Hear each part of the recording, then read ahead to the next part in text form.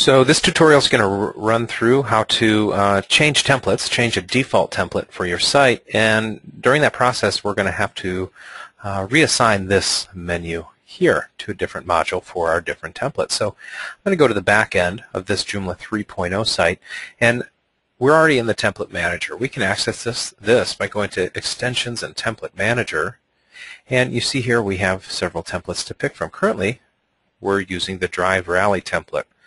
You can tell because our default golden star is lit up here. I'm going to change this to the Meet Gavern template by clicking on this star icon here, and that will change the default template for my site. Notice I get the green message indicating I'm successful. I'll return to the front end of the site, and I'm going to refresh the page. And we get a different template, but notice how our menu is gone. We need to go ahead and open up that module so we can assign that module, or that module to a position that exists in this Meet Gavern template. Let's go to our module manager next. I'm going to open up my main menu,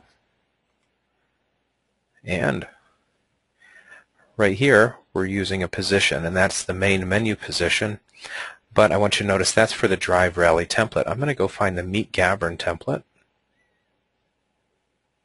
and assign and choose the menu position for that template.